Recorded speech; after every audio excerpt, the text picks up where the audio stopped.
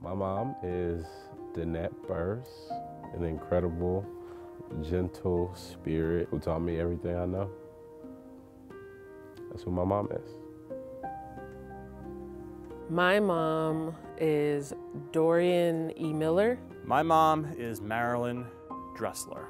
My mom is Christian Gilmore Pine. You know, I feel like there's not too many people you come across in the world that like every moment you have together is just like intrinsically beautiful. She is an amazing woman, the most stubborn, strongest woman I've ever met. She really pushed me. She really motivated me to do all these things. She helped me. She can make everybody her friend, kind of.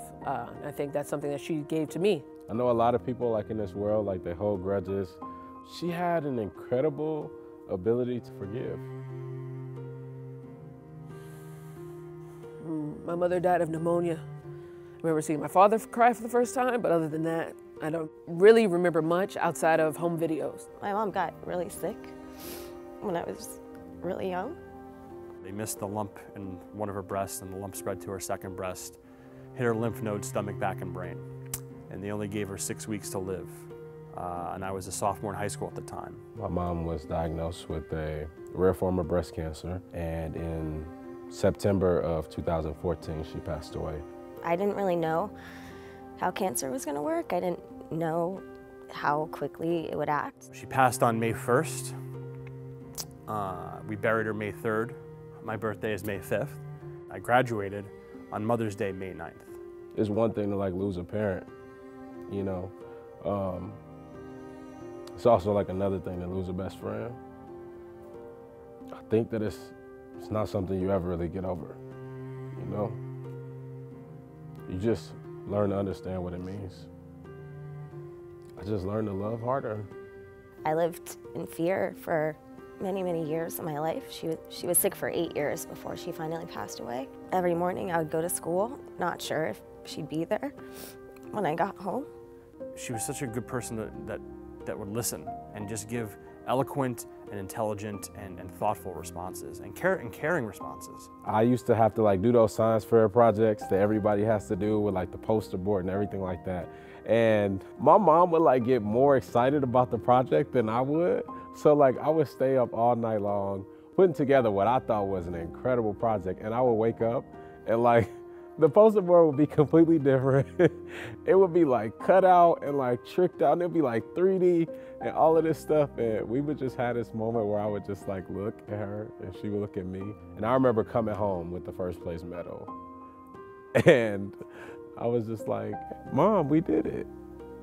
And she was like, yeah, we did that.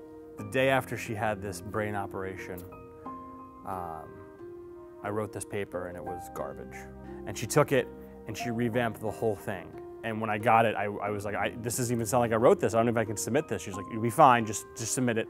And I got the paper back the next day and I got a B+. And she was so pissed because she didn't get an A. And that's the type of person she was. As I grow older and realize more how my mom kept it together for us and how long she fought to stay alive, to be around for her children, that's who my mom is. I find myself talking to my mom at least once, twice a day. Certain times I talk less, sometimes we talk more. You know, it really depends on how bad of a day I'm having. I say hi to her every day, sometimes out loud, sometimes not. I felt like intrinsically, like she became my Argonaut, like she gave her life to be a protector for me. And so I got this tattoo that says Argo, and I got it in all lowercase because she was an extremely humble person, but I got it in bold because her presence was felt wherever she went. And I got it on my forearm because I wanted to wear her bravery on my sleeve. Mom, I just want to say I love you and thank you for everything you've instilled in me. Even though she's not physically here, my mom is still very much a part of me and who I am every day. Thank you for everything. Thank you for your sacrifices and everything you did for me, for Seth, for Emmett. I hope we made you proud. Everything that we've done is because of you. Everything we've wanted to do, everything we've driven for is because of you.